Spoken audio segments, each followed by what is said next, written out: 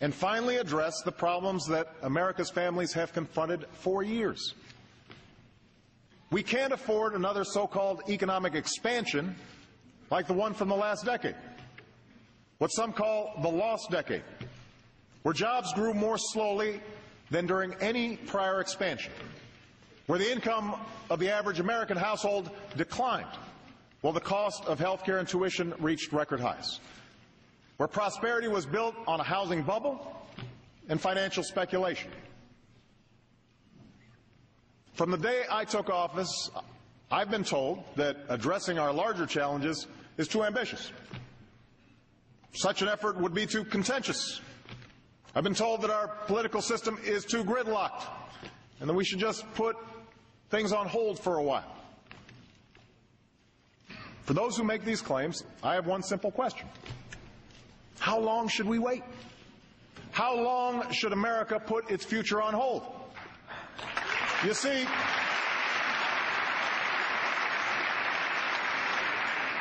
see, Washington has been telling us to wait for decades, even as the problems have grown worse. Meanwhile, China's not waiting to revamp its economy. Germany's not waiting. India's not waiting. These nations they're not standing still.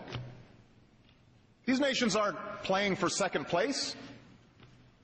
They're putting more emphasis on math and science. They're rebuilding their infrastructure. They're making serious investments in clean energy because they want those jobs. Well, I do not accept second place for the United States of America.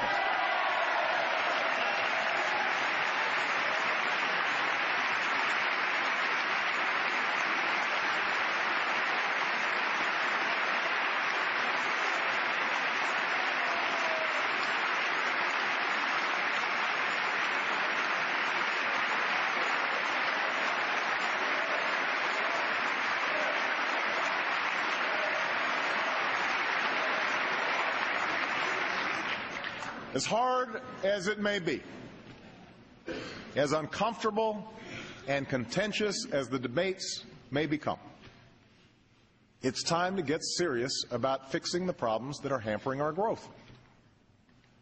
Now, one place to start is serious financial reform. Look, I am not interested in punishing banks. I'm interested in protecting our economy. A strong, healthy financial market makes it possible for businesses to access credit and create new jobs. It channels the savings of families into investments that raise incomes.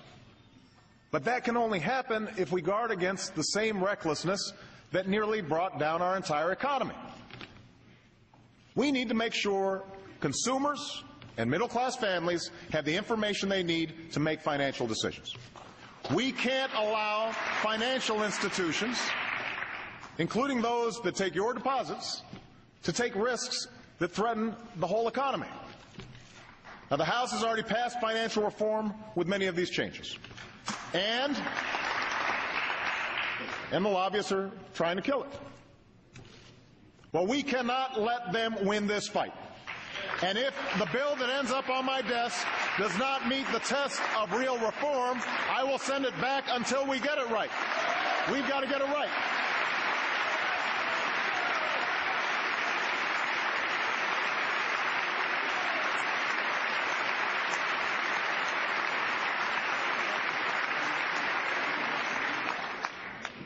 Next, we need to encourage American innovation. Last year, we made the largest investment in basic research funding in history. An investment that could lead to the world's cheapest solar cells, or treatment that kills cancer cells but leaves healthy ones untouched. And no area is more ripe for such innovation than energy. You can see the results of last year's investments in clean energy. In the North Carolina company that will create 1,200 jobs nationwide helping to make advanced batteries, or in the California business that will put 1,000 people to work making solar panels. But to create more of these clean energy jobs, we need more production, more efficiency, more incentives. And that means building a new generation of safe, clean nuclear power plants in this country.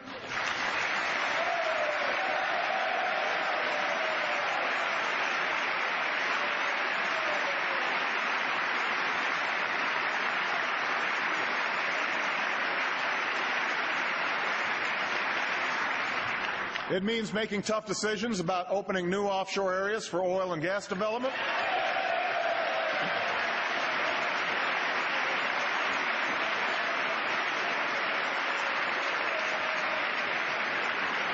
It means continued investment in advanced biofuels and clean coal technologies.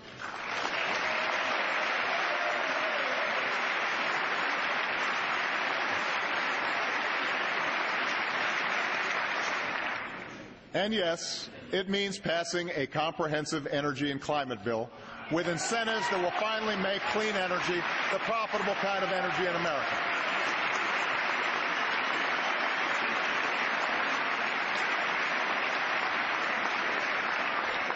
I'm grateful to the House for passing such a bill last year.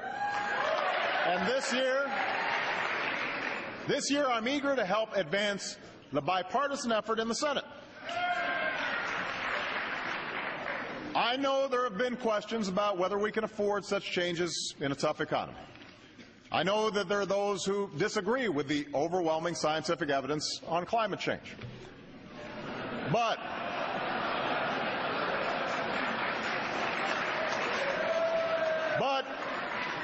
here's the thing. Even if you doubt the evidence, providing incentives for energy efficiency and clean energy are the right thing to do for our future, because the nation that leads the clean energy economy will be the nation that leads the global economy, and America must be that nation.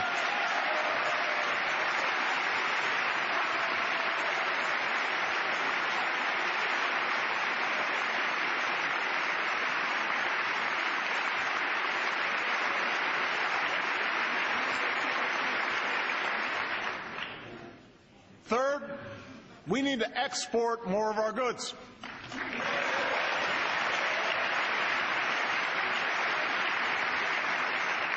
Because the more products we make and sell to other countries, the more jobs we support right here in America. So tonight we set a new goal. We will double our exports over the next 5 years, an increase that will support 2 million jobs in America.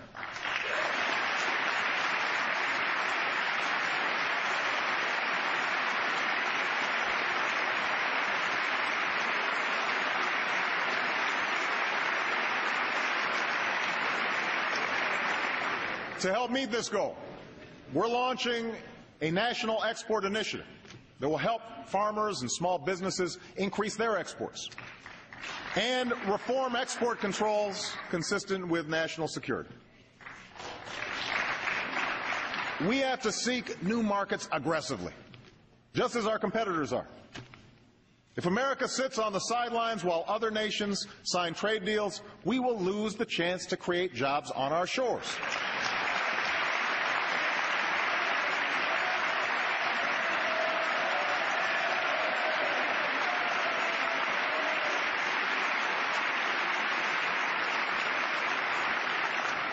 But realizing those benefits also means enforcing those agreements so our trading partners play by the rules.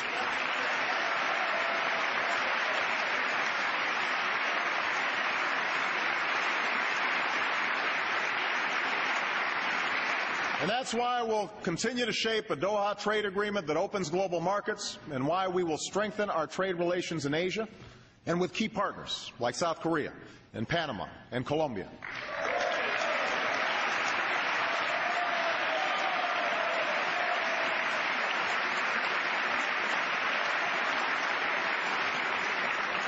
Fourth, we need to invest in the skills and education of our people.